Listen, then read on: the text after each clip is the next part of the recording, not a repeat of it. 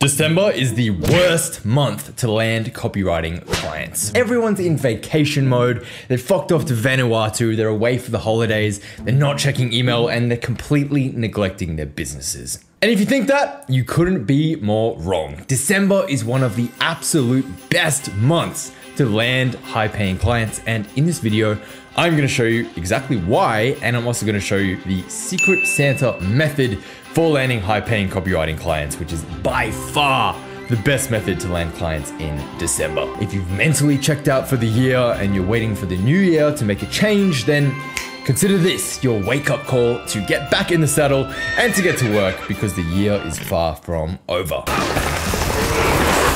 Don't fall prey to premature evacuation and call off the hunt early, because the business owners that you're actually wanting to work with are still going ham, and that means you should be as well.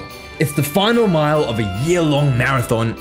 Do you really think people are slowing down right before the finish line? Maybe around Christmas time, okay? But before that, it is full gas. Every business owner is gunning all out to make sure that they hit their sales targets for the year, and they're thinking about how they can make next year better than this year. So what's so good about December, Sean, huh? Well, here are 3 reasons why December is the best month for landing high-paying copywriting clients. Number 1 is the new year, new me effect. If you go to gym, you know how it is, all right? The gym is absolutely packed in January. For the first couple weeks of the year, everyone's all fucking motivated and shit, you know, fucking new year, new me, this and that. 2024 is gonna be my year. They are all about it for a week. And then come mid-January, the place is empty again, because the average person is that pathetic that they literally cannot commit to their goals for more than 2 weeks. And as it turns out, business owners aren't immune to this new year effect either, all right? They just have slightly more foresight than the average person, and their oh shit moment typically happens in December instead of January. Every business owner had goals for this year, all right? Whether they absolutely smashed them like I did, or it was a total train wreck and they want to forget the whole year like 2017 me, they definitely all have one thing in common, which is that every single business owner, hell, every single person on the planet wants next year to be even better than this year was. And guess what that means, right? They must change stuff. Okay. Are you crying? No. Yes. If they keep doing the same shit, that means they're gonna keep getting the same exact results. So a new year means launching new products, testing new ads, creating more content more consistently, branching out to new platforms, hiring new coaches, joining new masterminds and programs, firing underperforming team members, and yes, hiring new team members like copywriters.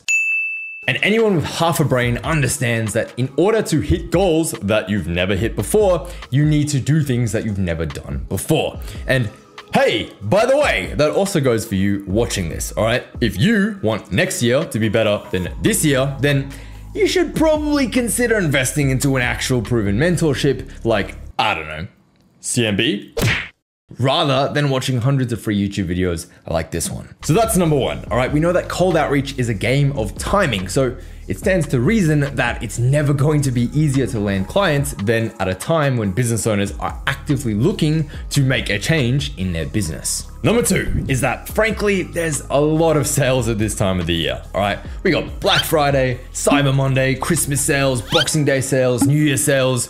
It's Tuesday, so let's have a sales. So that means that people want to go out and spend money. And in order for people to spend money, that means that businesses need to have assets and systems in place to collect that money, like ads, funnels, sales pages, Facebook ads, and emails, right? If you've ever run Facebook ads, you'll know that ad costs go crazy in December because every e-com store and their mum is running ads to sell products for the Christmas holidays. And since there's only limited slots, it means that everyone pays more in Facebook's bidding war and ad costs go way up. Oh, and by the way, guess who actually writes all those ads, emails, and sales pages? Huh, that's right, copywriters. Once again, we are the backbone of society. Another W for copywriters. And finally, number 3, business owners want tax write-offs, all right? If you're in America or Europe especially, where your tax year runs from the 1st of January to the 31st of December, then any business which wants to minimize its tax bill, which is all of them, because taxes suck, is going to be looking for some end of year investments that it can make to lower its profits on paper so that it can lower its tax bill. Business. Money! So now that I've hopefully convinced you why December is a fantastic time to land clients, now let me show you the actual best way to go about landing clients in December. This is my infamous Secret Santa method, and if there's anyone you're absolutely dying to write for, then this works hands down better than anything else out there. Now, before I give you the step-by-step plan, let's take a look at what you're doing right now, most likely to land clients. Sending cold emails and DMs, or even better, the good old hope and pray strategy. What do you guys love that one, all right? How's that working out for you? So check this shit out, all right? I want you to imagine for a second that you're sitting at home, all right? Watching some crazy Aussie guy on YouTube talk shit like you are right now, all right? And you see an email pop up in your inbox. On a scale of 1 to 10, how easy is it to ignore that email? You blink your eyes and you've literally forgotten about it straight away, all right? That's how easy it is. Then, a few minutes later, you get a phone call. How difficult is it to ignore that phone call? Well, it's a little more invasive than an email. It'll force you to pay attention for a second, but then you simply reject the call and get on with your day and forget about it straight away. Then, a few minutes later, you get a knock on the door. You peek outside through the blinds, and for fuck's sake, man, it's some goofy salesman standing there with a clipboard and a high-vis jacket trying to sell you solar or some shit, right? Switch electricity providers.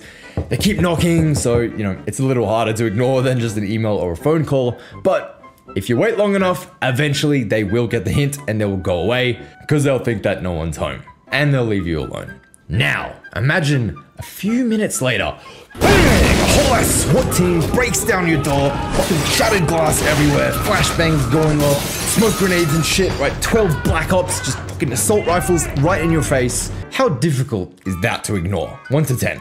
Fairly difficult. All right, this is an 11, right? Difficulty level, impossible. That is exactly how we want to show up in front of your prospects, all right?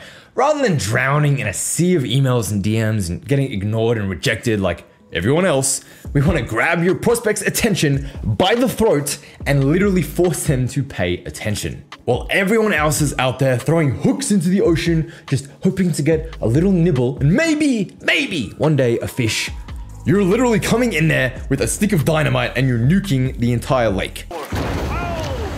That is how we want to show up. You let me know which one you think is more effective for catching fish. So if you want to go back to the old, slow, painful way of doing it, then by all means, be my guest, right? But if you want to land at least 1, 2, or even 3 new high-paying copywriting clients this month, in December, guaranteed, then let's talk about exactly the dynamite you're going to use to do that. Let's do this. Now, if you've ever seen my popular free training on the WOW package, then you know exactly what's up. But essentially, this is a fun Christmas spin-off of that. Here is what you're going to do. Step 1, make a list of 30 clients that you would love to work with. This is only for the businesses and influencers that you would really love to work with, okay? The dream clients, right? Because it does require a little bit of time and money, but if you are willing to put in the effort, right? Trust me, this shit flat out works better than anything else out there. Are you serious? So that's step 1, right? Make a list of 30 to 50 people that you would love to work with. On brand with the giving spirit of Christmas, you are going to send your prospects a gift in the mail, right? Yes, I am talking about a physical gift in the physical mail. Old school, direct response, Dan Kennedy shit. Because in a world of digital emails, DMs, and a mountain of noise, right? There's literally no better way to stand out and guarantee that your prospects pay attention than literally showing up at their front door. Don't actually do that, right? You'll probably get arrested, but definitely do send a package. Which brings me to step 2, find their address. This bit is actually super easy because if they're sending marketing emails, then by law, they literally have to include their address at the bottom of all of their emails. Which, if they're a coach or influencer or something like that, then 9 times out of 10, it's probably also going to be their home address because it is fully possible to run a multi-million-dollar coaching business from your living room couch. Trust me, I do it every day. Now, failing that, a lot of the time you can actually find their website or Google their business address and it'll just come right up. Check the company house or your country's directory of companies. So like the UK company house, Australia company house, etc., which basically has a directory of all the companies that are out there. It has all the addresses, all the names of the owners, the CEOs, literally everything you could want and need. And you can just search for it all right there on the government website. Pretty handy. Or last resort, okay, this one might just blow your mind. Just ready for it. Reach out to them, reach out to the support and ask. It is quite literally that simple.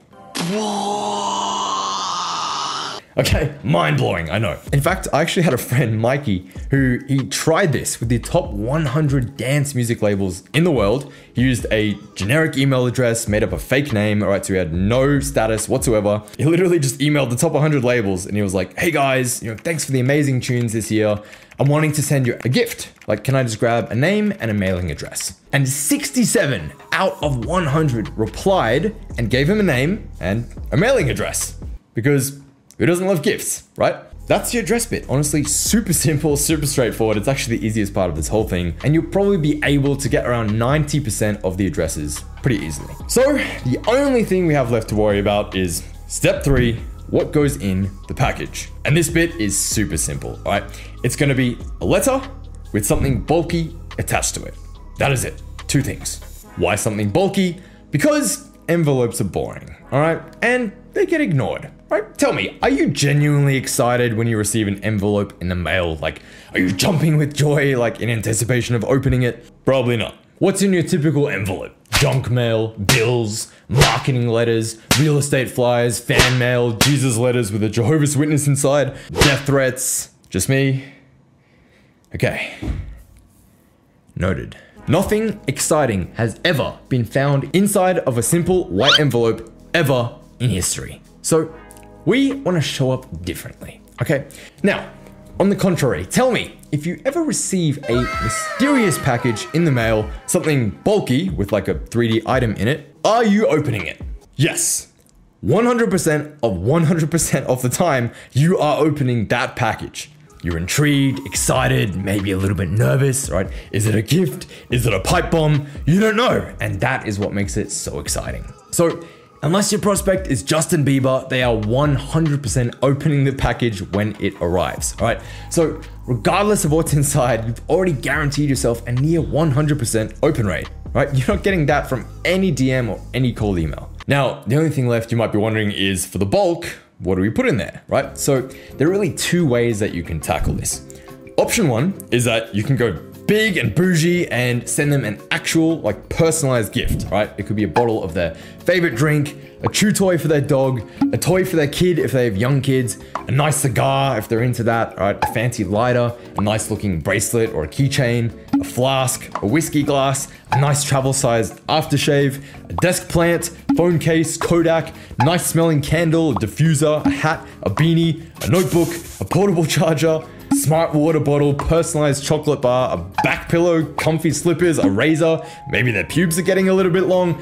I don't know, right? Just do a few minutes of research, stalk the shit out of their socials to see if there's anything that sticks out or any ideas that come to mind, and then order it on Amazon for cheap. If there is someone that you are dying to work with, then this is by far the most effective way to get their attention. Nothing says wow like an unsolicited personalized gift. This is going to trigger crazy amounts of reciprocity, and even if you don't end up working with them, then they're very likely going to at least take the time to reply. They'll be very appreciative, and they'll probably help you out in some other kind of way, like referring you to their friends who need a copywriter and so on. Now, of course, this is quite an expensive option, right? Between the gift and the shipping, this is probably going to set you back anywhere from 30 to 100 bucks per person.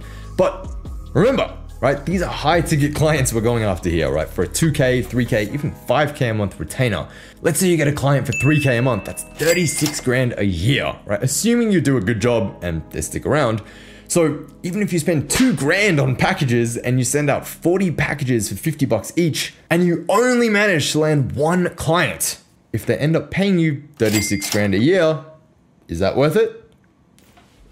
I'll give you a hint. Yes, an 18x ROAS is no joke. If you want to see the highest levels of this, the top luxury brands in the world regularly gift their top customers Designer handbags, FIFA World Cup tickets, trip to New York Fashion Week, like extremely extravagant 5-figure gifts because they know that the top 40% of their income comes from just 5% of their customers. And if they nurture those customers well, then they'll be spending tens, hundreds, or even millions over the years. The bigger the gift, the more reciprocity you will build.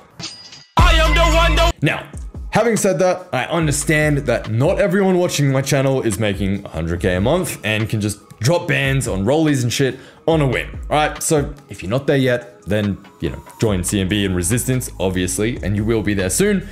But there is a cheaper alternative, all right? Option 2 is instead of triggering reciprocity, we're gonna use wit, charm, and humor. What you're gonna do, you're gonna go to a site like 3dmailresults.com. You're gonna buy a gag item, kind of like a plastic foot, message in a bottle, silver platter, fortune cookie, shredded money, all that kind of stuff. Then you're gonna make a clever joke out of it. So, plastic foot. Hey, I'm just trying to get my foot in the door. Silver platter. Hey, this message was so important it had to be delivered on a silver platter. Fortune cookie. Hey, it's Sean here from the future. I've just read your fortune and it turns out we're gonna make a lot of money together. Here's how. Blah, blah, blah. A foam dumbbell. Hey, I know you're super busy. Let me do all the heavy lifting for you. Fake x-ray results. Do not bend. Hey, here's an actual smile of the last client I worked with after his first month working with me.